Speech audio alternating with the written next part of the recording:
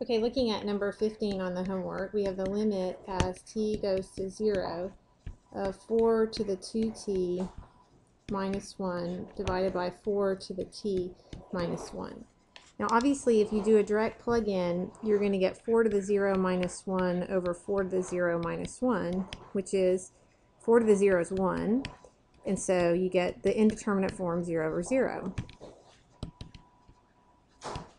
So let's be clever. Let's factor 4 to the 2t minus 1. You have to recognize that as the difference of two squares. You could think of this as 4 to the t minus 1 times 4 to the t plus 1.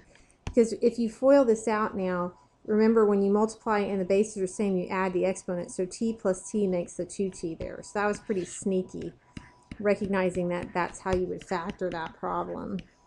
And then the 4 to the t minus 1's cancel, and so now you have just the limit as t goes to 0, 4 to the t plus 1, and when you plug 0 in for t, you get 1. So this is 4 to the 0 plus 1, which is 1 plus 1, or 2. So that one was just real cute, kind of having to recognize that 4 to the 2t is actually a perfect square. It's 4t quantity squared. Okay?